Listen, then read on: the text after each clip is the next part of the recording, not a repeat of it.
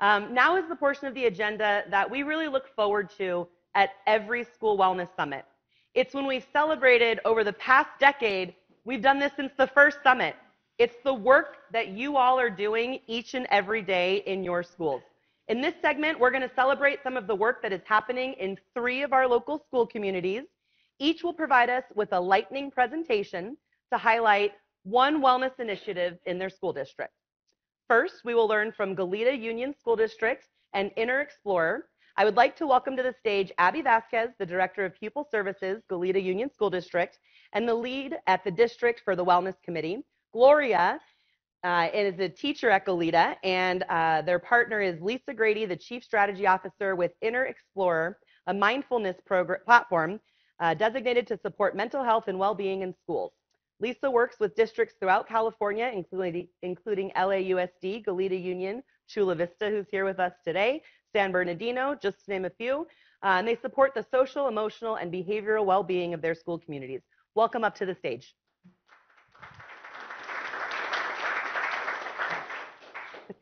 Mike. Yep, whatever works for you. Can everyone hear me? I just feel so genuinely grateful to be here with all of you and to be included in this celebration. I've just been so impressed and in awe of the dedication and the commitment that you all so clearly demonstrate, and the passion. I would say it's more than work for you all, it's really a calling. And yesterday, I believe it was Kate who asked us for our why. And I actually gave a fairly general response. It was really to address the growing youth mental health crisis so that all of our students can reach their full potential. But I have a story that I think really illustrates my why even more. We recently heard about a 3rd grader who was having a great amount of difficulty in school this past year. He was acting out a lot. He was very reactive. He was having trouble getting along with his classmates and just very dysregulated in the classroom. They started using the Inner Explorer program, which I'll tell you a little bit about shortly. And within about 2 weeks, they started to notice a difference for this young boy. But one day he was starting to get into a conflict with a student, and the teacher was watching, and she saw that he paused. He took some intentional breaths, and then he walked up to her and he said, "I'm not okay." And to have that level of awareness at such a young age was really incredible. And so the teacher stopped and was able to listen, as we heard earlier, the importance of listening. And she engaged in a deeper conversation with him. But what's really compelling to me is that as they were having this discussion, the other children, one by one, started getting out of their chairs and circling around this young boy. And they too wanted to engage in that conversation. So it ended up being a circle time about handling big emotions and some strategies to handle those. So that's really just one of the very many stories that we get on a personal level that really make up my why. I've been in the mindfulness field for over 30 years. And I just felt such an important need when I worked mostly with adults originally in the corporate environment, also in healthcare. I would hear from them consistently, "I really wish I had these when I was younger." And I actually helped teach the co-founder of Inner Explorer, and that started me on my journey working in mindfulness and education about 11 years ago. Just moving forward. So we are a mindfulness-based social emotional learning program. And we recognize that just like this young boy, our students really are struggling. Toxic stress is really fueling the mental health crisis. And there are a variety of reasons for these, some that have been decades in the making, maybe even longer. Generational poverty, racial inequity, some of our political divisiveness, of course, the pandemic, the climate anxiety. And we're seeing that about 80% of students are now reporting being chronically stressed. 22% of high school students are reporting suicidal ideation. And 1 in 3 children or adolescents will have an anxiety disorder by the time they are 18. It's actually hard for me to see these. So 78% of our educators are also reporting chronic stress, and about 63% of them have considered leaving the profession, which would be a real shame. And 33%, and we're seeing this across the nation, are reporting increases of both physical and verbal threats to their well-being. And sadly, 29% of this also is coming from parents and caregivers. Thank you. That's so kind of you. So we know, I'm just going to go very briefly into the neuroscience. We'll be going into this more during the workshop tomorrow, as well as giving you a more experiential sense of the work that we're doing. But we know that stress really shuts down thinking and learning, and it leads to harmful brain development. So it really shrinks actually the brain's capacity, and we're finding that our students are really stuck in this fight, flight, freeze reactivity. And this is escalating the mental health disorders. So they're showing up to schools, place where they're wanting to learn often, but they're dysregulated, they're unfocused, they're reactive, and they're suffering with anxiety and depression. But there is hope. So daily mindfulness has been found to be an antidote. So there's over 40,000 or 40 years of research on the efficacy of mindfulness across all domains, including healthcare, the military, education, athletics, and entertainment. And there's over 10,000 published studies. The majority of the studies are based on the mindfulness-based stress reduction protocol, which is really viewed as the gold standard in mindfulness. And what they are pointing to is that when daily practice takes place, the nervous system calms down, the mind-body connection is strengthened, and it really begins to create those healthier brain connections as well as improving resilience. So a mindful brain will tend to be more focused, attentive, engaged, connected, compassionate, empathetic. So these are just the physical and mental health advantages of practicing mindfulness, but also we know in working with wanting to promote the whole child that we're also looking at the social and emotional behavioral health as well. And I won't go into any detail on these. We're doing a lightning presentation, so. So just a few facts about our program. So it's very simple. We recognize the environment that we're trying to do this work in. We're very intentional about doing it in education because that's where students are every day. And we know that when you just start using an app or something like that, that it's very hard to get consistent habit out of it. So we've created this with an educator advisory council. And we have 5 to 10 minute practices. So it's a just press play model. There is no prep, no curriculum, no planning. It's sequenced to the school year. So there's 180 days worth of practice, pre-K through 12th grade. We're very intentional about the messaging that we do. We're culturally responsive. We also have diverse narrators in both age, ethnicity, gender, geographically, so that students can really hear voices like themselves, but also different from themselves. And we're available in English and Spanish. So we've made it so it's very scalable and easy to implement in a district. We have randomized controlled studies on our program that demonstrate a 43% reduction in teacher stress. The model in our program is that educators practice along with the students so that every day they're attending to their own well-being at the same time. We often hear that it's kind of their favorite time of the day because it's the only time of the day that they really can pause and take a break. And then 60% improved classroom behavior. So we had one case study in a continuation high school where they actually were using restraints and seclusions, and just those terms alone make me very sad. And they went from 180 down to 60 in 1 year.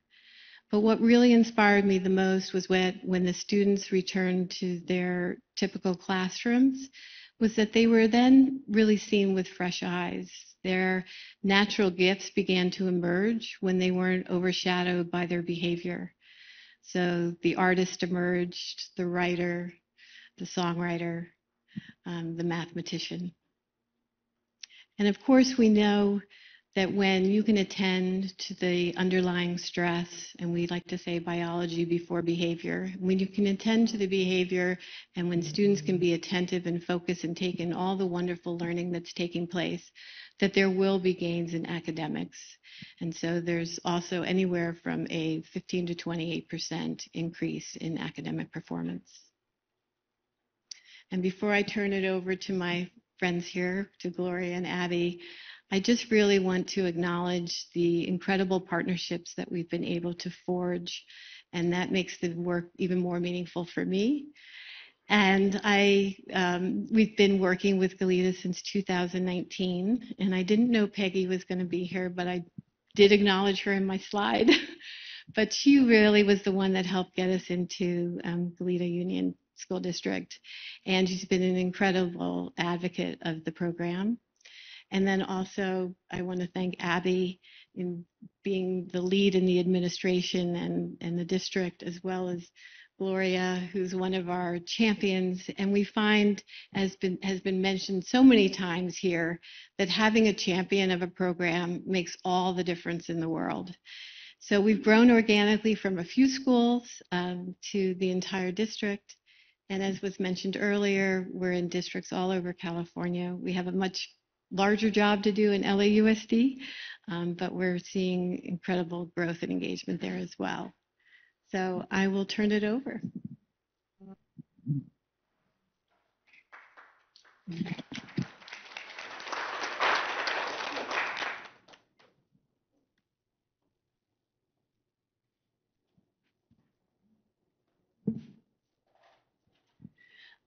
Okay, so it looks like I am next.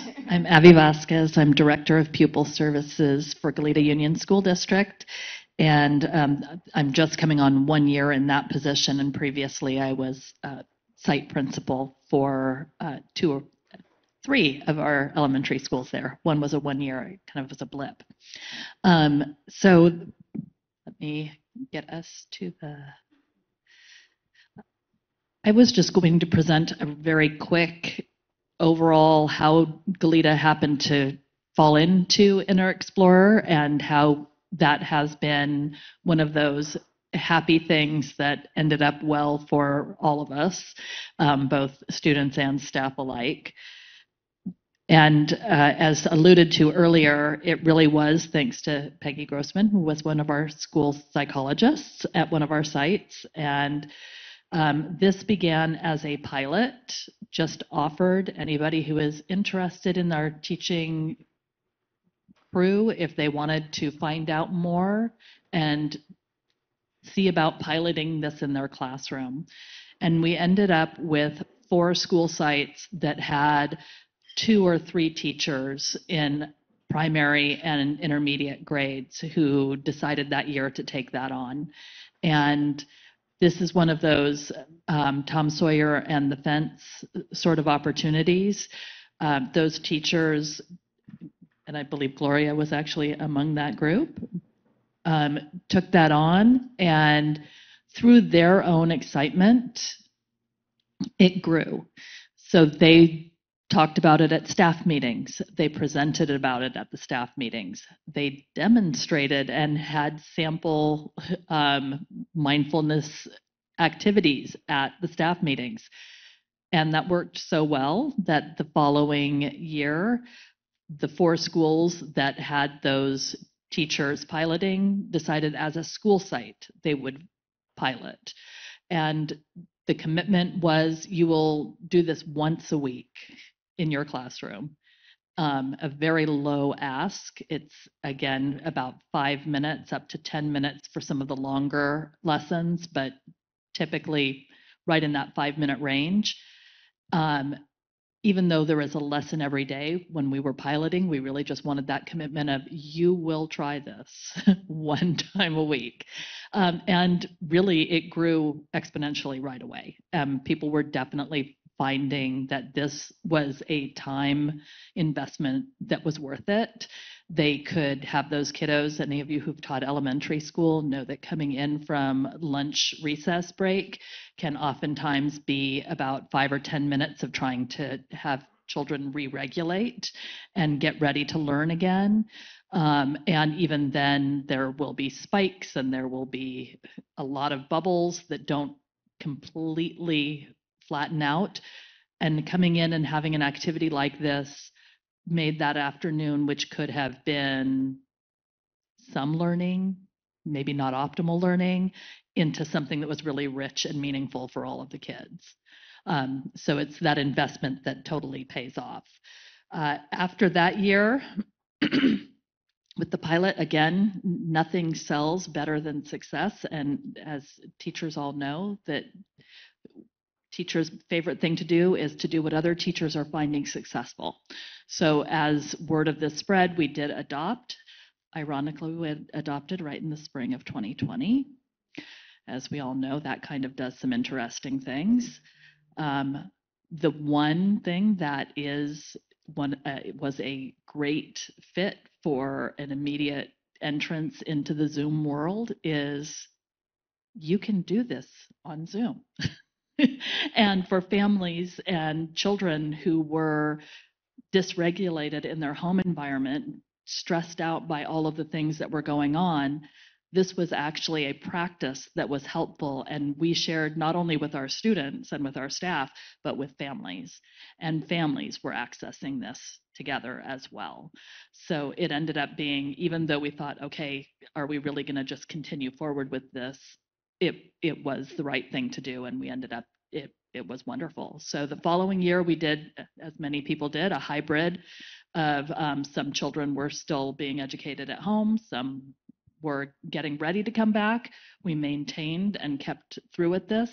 And I would say at this point in time, while we do have the once a week commitment so that the language is there, many of our classrooms are implementing this daily, and it really is a staple in our whole social emotional learning. We do have social emotional learning. I'm seeing that my screen is half cut off, but you can infer the rest there. It is part of our whole package, and it is a vital piece. So we do have school-wide PBIS systems in place. We have adopted Second Step as a curriculum for social emotional learning. We use the Inner Explorer mindfulness on a regular basis, and we also have last year begun using the DESA as a social emotional screener, which all of these things strengthen each other. Not any one of these is like, oh, this is the answer, but altogether it ends up being something that is cohesive and strong, and really I think shows our district and our teachers' commitment to social emotional well-being of our kiddos. As a principal, I was always eager to say, oh yes, there are absolutely academic benefits to this. Children who are regulated are able to learn new things, and that is completely 100% always the case. And not only able to learn, but excited about learning, open to learning, just being in a space where new information can come in. That also helped us with a big sell for some of our families and for some of our teachers. I don't have time for that. Well, really, you're going to end up getting that time back because of the ability of children to be on task or listening to what you were saying. And that was it. Flash version. I'm going to stand because I'm not used to sitting. Okay, hi everybody. My name is Gloria Eno. I am currently a third grade teacher with Goleta Union, and I have been with Goleta Union for 27 years. I've taught grades, woo! I've taught grades K through 3, and I've had a couple of combination classes mixed in there as well, and I currently teach at La Patera Elementary School. It's where both of my kids graduated from. I love it there. And so we'll just get started. This is actually me in my classroom, and I actually have that quote in my classroom: everything is figure outable. And so we're seeing so many statistics and so many percentages, and I'm just here to tell you that everything is going to be okay. Because I'm in the trenches and I'm in the classroom and I'm with the kids all day, and I feel like I have the best job in the whole world, because I know that once I see my first student, it doesn't matter if it's my student or if it's a student from another classroom, a student that I've had previously or a student who I've never had. Once I'm on campus and I see my first student, I know everything is going to be okay. Everything's going to be okay that day, and everything will be okay in our world. Everything will be okay. So trust me. And so everything is figure outable. Thank you. So I'm here to tell you how I do Inner Explorer in my classroom and why teach mindfulness awareness in my classroom. So as Lisa was saying, that as human beings, we all have really big emotions.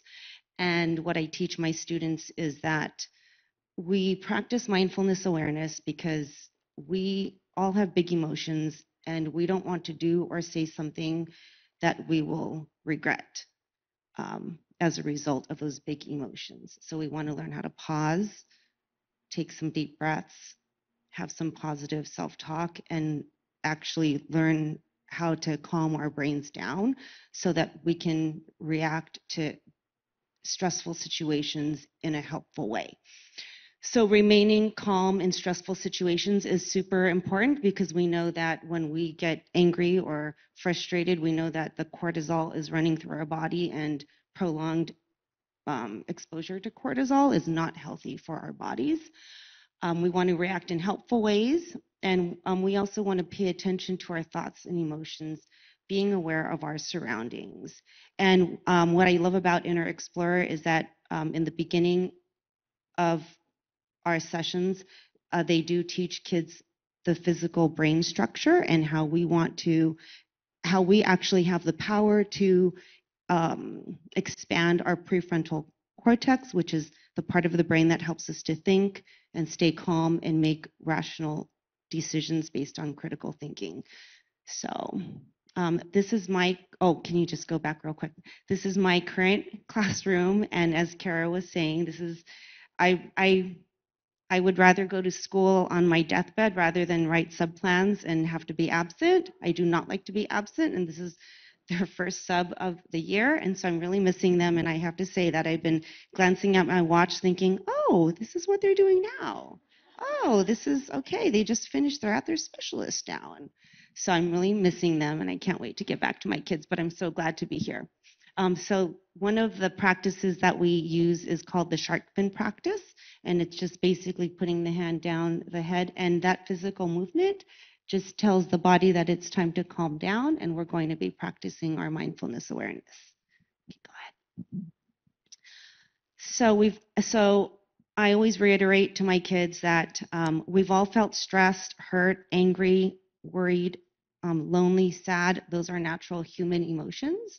And so how can we react to them? But instead of reacting in a way that we might regret, let's use our Inner Explorer to build our mindfulness. So we have the words and the thoughts. Okay, so for example, when I say words and thoughts, a lot of times on our Inner Explorer, we'll say, before we get started, we'll say, I have the power to make wise choices, or I have the power to make kind choices. And also, what kind of thoughts are you thinking? I tell my kids, don't be your own bully. Life is hard enough. Let's actually practice the words and the vocabulary to help us be resilient. Like, I can do this. I believe in myself. We all make mistakes. Mistakes are learning opportunities. And you have to teach that to the kids, because a lot of times what we as humans revert to is something very negative, and we want to give them positive self-talk. Breathing and calming, what I teach my students is that deep breathing. We do a lot of deep breathing practice in the classroom, especially if there's been something out on the playground that's happened. I might do it with my whole class, or I might just do it with an individual student. But just the actual act of deep breathing actually calms down your body, and science has actually proven that people who regularly deep breathe actually live longer. And then posture and movement. We pay attention a lot to our posture. Are we slouching or are we sitting up straight? And just being aware that when we sit up straight, that we feel more confident about ourselves. So my takeaway is that we want our kids to learn how to make wise, kind choices. And we also want them to be confident. We want them to feel like when life brings stress to them, whether they ask for it or not, we want them to feel confident in knowing that they have the tools to deal with that. And also to have happier relationships, because life is all about having happier, positive relationships. So, and this is what it looks like in my classroom. So I do it every day after lunch. And it's 10 minutes or less per session, and that includes journaling. And these are some of the features that I love. And what I've also loved about Inner Explorer is that, as Lisa said, that they do have educator, what do you call them, an advisory council. So this year, I've seen a lot of fantastic improvements to Inner Explorer that I love. Like I love that they have student narrators now, and they introduce the narrators at the beginning of Inner Explorer, and they look like regular kids, just like them. And I also like the fact that the narrators introduce themselves, so they just feel like real people. Like my students actually have a connection to these narrators. It also explains the brain science behind our big emotions. I'm really liking that. And then there's also several introductory sessions. So instead of going straight into, okay, let's start our mindfulness awareness, because for most of the kids, this is the first time they've ever done it. And so there's several introductory sessions on why it's beneficial. And then the new narrators feel very accessible, and there's lots of different racial backgrounds and lots of different voices and lots of different I would say, and lots of different ages. Like there are more older narrators, which I'm very much appreciating. So thank you for your advisory council. So these are some examples of the journaling that my students have done this year. And this is what some of my students have said, they've written. So my favorite sense is sight, because I wouldn't be able to see all the beautiful things like flowers and colorful pictures. Stretching feels loose. Her voice makes me feel tired. And they were responding to the narrator. Okay, that's the next one. I felt nice, TBH, which is to be honest, because I don't correct any of the spelling. I don't correct anything in their Inner Explorer writing. So TBH, it was calming, really nice, and I had calm thoughts. But I thought that was really cute. So Inner Explorer takes less than 3% of my 6.5-hour day to make a 100% difference. So daily practices. So what students know is that that I'm aware and I care about their stress levels. I think that's really important to acknowledge to the kids, that I understand that they are under stress, and there are things that we can do to combat that. Creating a classroom climate that is calm and also fun, persevering, kind, and teamwork oriented. And these are all things that once you start doing Inner Explorer, or even it could be your own mindfulness awareness practice that you do at home, which I do every morning. So what I do is every morning before I get to work, I do my own personal mindfulness awareness practice so that I'm focused and I'm centered and I'm calm, and it doesn't matter what comes my way. I know that it's figure outable. And also students learning to remain calm during tests, because the reality is that we do have monthly tests that we have to take, and we have a lot of checkpoints and things like that. And so just teaching them how to remain calm during those tests. And then office referrals remaining low to none. I'm very blessed. I just don't have a whole lot of behavior issues, not knock on wood, but I mean, I have a regular classroom. I have the 504s, I have the IEPs. I have, kids who have problems that, they bring in from the home, but when you do your mindfulness awareness practice, whatever they come in with, they can bring it in, and then we can learn how to manage it. And they know that everything's going to be okay. So I feel so lucky that I feel so honored that I'm the person that gets to help the kids realize that and uncover those superpowers that they have within them already. And that results in more learning because I don't have to spend time managing my kids. And so last year and also this year too, they're fantastic. But last year I on my behavior chart, there was only one time when I ever had to actually I would say take what I have is they're either on green or off green, and there was only one time that I had to take my student off of green.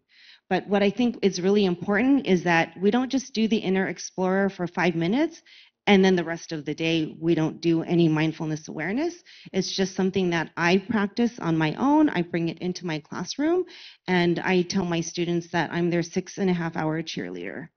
I am their 6 hour cheerleader and I am there for them all day.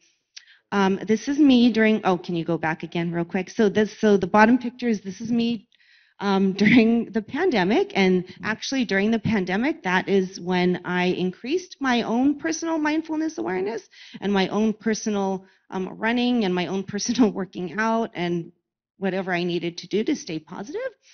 So this is me in my bedroom classroom. And so that was my classroom. And so I made my poster in the back by my bedroom window. The middle picture shows what my classroom looked like before my students came back from the pandemic, and 6 feet of distancing, plexiglass, hand sanitizing, windows, doors open all day. It was like the whole 9 yards.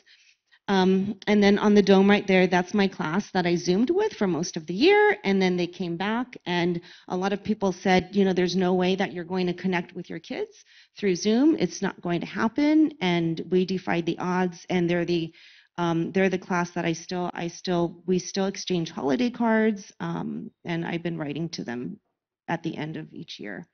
So it can happen. So a lot of it is that you have to ignore the distractions. There's a lot of distractions in life, and you just have to ignore it. Okay, so why begin? So I love teaching. Like I said, I have the best job in the world, and I want to continue to love it until my final day, until I retire. I want to love it. I don't want to have a job that I go to that I don't love. I strive to cultivate the passion that brought me to this profession, and so I just want to keep cultivating that, and I know that I can. And I want to be the role model that my students follow. So I don't want to just be the teacher who says, oh, let's do this for 5 minutes, but then the rest of the day they're wondering, well, what happened to those messages that you said 5 minutes ago? It's like I want it to just embody our whole classroom culture. And mindfulness awareness practice makes it possible for me to do what I love, because I've told my students to come back and visit one day, and they do. So that is Adrian on the far left. So that's Adrian, and he was with me in first grade. And he actually drove down from Fresno, and he just appeared in my classroom after school one day. And I totally remembered him. He drove down from Fresno. We talked for a couple hours. And he shared with me some hardships that he had when, because he had just moved from the Philippines. It was just really hard. And we chatted, and he came down from Fresno to say thank you, which was really touching. And then he literally drove back to Fresno that day. It was like, what? Wait, what? And he's like, yeah, I'm going to drive back to Fresno now. It was really heartwarming. And then in the middle, so that's Jacob. And I actually just talked to his dad yesterday. He got a full scholarship to UCSB. And yeah. And his dad actually, he works as a custodian at our school. He's kind of a floater, so he goes around to lots of different schools. So he was at our school yesterday. I said, hey, how's Jacob? And he was telling me, oh, his mom is crying every day because he's at school. But UCSB is literally I mean, it's literally 5 minutes away from our campus. And he's coming home every day to get more stuff for his dorm room. And we were just laughing about that. But Jacob was in my third grade class. And I joked and I said, well, he can come back to visit me when he gets his college acceptance. And I was joking about it, but he did. He came back and he visited me to let me know that he got a full scholarship to UCSB. And then this is Silverio, and he was in my first grade class, and this is in his backyard. His family lives out at the La Patera Ranch, which is just right across from La Patera School. And I just remember Silverio so vividly. I remember one time he fell asleep in class. And he must have been so tired. So I just let him sleep, take a nap there until he was ready to wake up. And so this is how I know everything is going to be okay, because during the pandemic, he graduated from Long Beach State. This is his graduation party. And he graduated from Long Beach State, and he also got his EMT license. So he was working as a paramedic, and he is also going to go to medical school, or he wants to go to medical school. That's his next step. So that's how I know that everything is going to be okay. But it does help to do, for me, it helps me to do my personal mindfulness awareness practice. It's helpful for me to be physically active, and it's also helpful for me to be around people who are also taking care of themselves. And so some of the takeaways I have, like I loved Suzanne's final slide where it said, take care of yourself first. Where's Suzanne? Oh, take care of yourself first, which is true. It's not selfish, because when you do that, you can then take care of the people around you more wholeheartedly. And I also liked Kara's slide where it said, be yourself and don't complain and don't whine. You know, we all have those thoughts because we're human beings, but the thing is that we have the power to change those thoughts into something more positive. And if I can do it, then anybody can do it. So I promise you, if I can do it, anybody can do it. Okay, so thank you so much, and it was great being here. Thank you so much, ladies. That was so fantastic to learn more about your program and what you're doing, especially from a district level. That is just such powerful stuff. I love that it's part of the day. It's just part of what we do and modeling that behavior for students. Gloria, thank you so much for stepping out of your class today. We appreciate you so much for doing that. And you know what? Those kids are going to be okay. They're going to be great. They're going to be ready to go for you tomorrow. And everything is figure-outable. Devinder and I both are taking that away. That is... Yeah, and we're going to put it in our Jolly Topia. I love it. Thank you, Team Goleta, so very much.